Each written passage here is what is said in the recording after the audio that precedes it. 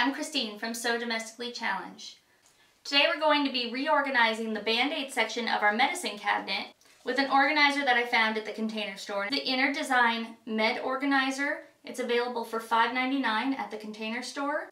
In the pictures on the packaging, it's used to sort more like Q-tips and tweezers and thermometers and first aid-y things.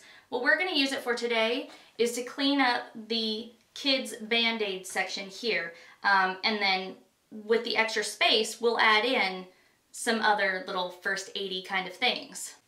Currently, I've had this box of Band-Aids. This was a cologne box from Calvin Klein several years ago. And it fits great in our cupboards, so I've been using it for Band-Aids. Since this is the kids' cupboard, it's got character Band-Aids. Well, what's happening is somebody will need a Band-Aid and I'll open up a box and I might only have small ones and I need the full-sized ones. Or vice versa, I might just have the full-size ones, I need the small ones. We go through like a dozen boxes before we find the right size that we need. It's not a huge problem, but when your kiddo is screaming because they can see a little scratch, it's a problem that I would really rather not have.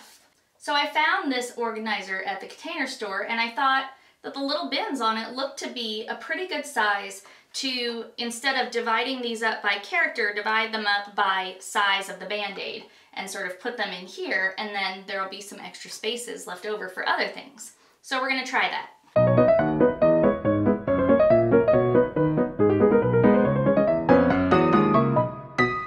So here we are. As you can see, I've got the big Band-Aids here, the itty bitty ones here, and the kind of medium-sized ones over here. They don't get used as much for some reason. Maybe because before today I didn't realize that we had two different sizes. Now we can see when we're starting to run out and make sure that we always have them available. It's also going to be nice and quick to grab one when the kids need it. And best of all, it takes up a lot less space than our old organizer. Now it's got these extra spaces, so we're going to start filling these in. I've been holding first aid creams and ointments in this little basket from the dollar spot at Target. And it's worked out fine, but since we have the space on the new organizer, I'm going to add these to that. Okay, so I added our Neosporin wound wash, some hydrocortisone cream, and some Neosporin kind of first aid cream. And as you can see, it all fits in there really nicely.